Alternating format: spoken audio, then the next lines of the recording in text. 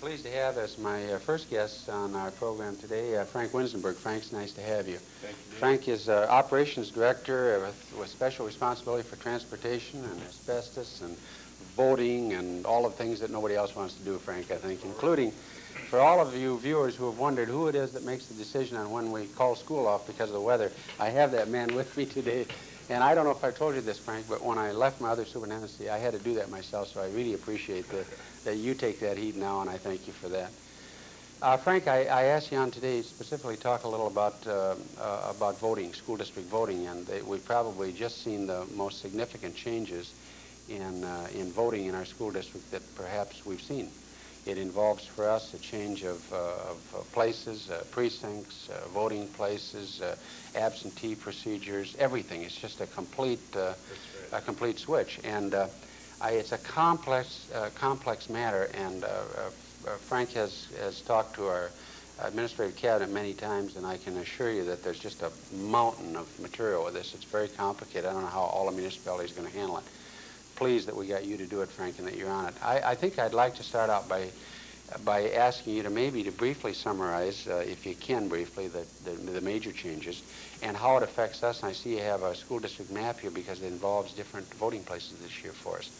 So maybe if you just start out, give us an overview of what are the changes, and if you can tell us why. Why did they fix a system that was allegedly working? I really don't know why. I can't tell you that. Okay. Previously, the school districts had been involved in their own election laws. As of the 1st of July, 1988, we have to conform to Minnesota state election laws. So the biggest change in that law brings is the fact that the registration for our elections now come from Hennepin County. Okay. And as a result, then we have to use their precinct systems.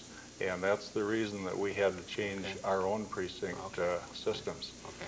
And as you're aware, we will now be operating with 3 precincts of our own. And the main reason that we decided on 3 is that it'll just be easier to remember where they have to vote. Right. We had to go from 21 municipal precincts down to whatever would work best for us. Okay. So we decided on the 3. So here we have a map of the Wayzata School District. The school district is now broken down into the 3 precincts. The first precinct is divided at County Road 6 and 494. So everything south of County Road 6, west of 494 is Precinct 1. And those voters will be voting at Wayzata City Hall. That's at 600 Rice Street in Wayzata. So then Precinct 2 will be everything north of County 6 and everything west of 494 in the Wayzata School District. This includes Plymouth, Medina, Corcoran, and the Maple Grove portions of the Wayzata School District. Those voters will be voting at Peace Lutheran Church, and that's located at 3895 Highway 101 North in Plymouth. Then the remainder of the voters will all be west of 494. That's our Precinct 3, and those voters will be voting at Christ Memorial Lutheran Church, and that's located at 13501 Sunset Trail, and that also is in Plymouth.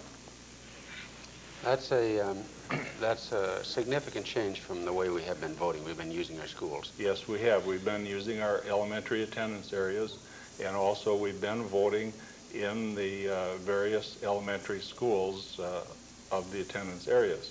And now we've changed that, so all of the voting that we have will be outside the schools.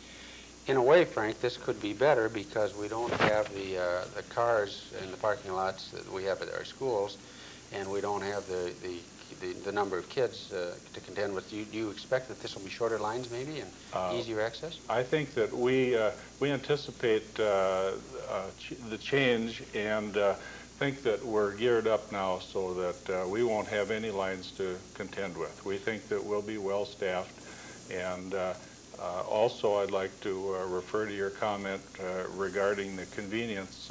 In the past, it's been inconvenient for both the voters and the students in the schools. Yeah. And so with only the elections going on in these 3 precincts, I think it'll be much more convenient for everyone. Frank, what else are we going to do to get the word out to our voters? How else are we going to communicate this? There is a small reference made in the communicator This time. that just came out, and then more explicit information will be coming out in the May communicator just before the elections. Okay. We'll also have additional information out in the 3 newspapers that are the official newspapers of the district. Okay. What else? What happens? What's changed with the absentee voter? The absentee voter has really not changed all that much. The only thing is that a person may not hand deliver a ballot for another person. Okay. There are 2 ways of voting absentee ballot. One is that a person can come into the school district administration building on Highway 101 and register and vote in person.